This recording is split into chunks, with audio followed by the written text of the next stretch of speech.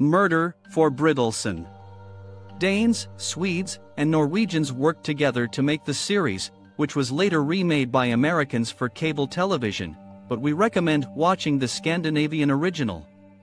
Sarah Lund works as a detective in Copenhagen, but is about to move to Sweden with her fiancé. She is delayed by the case of a murdered girl.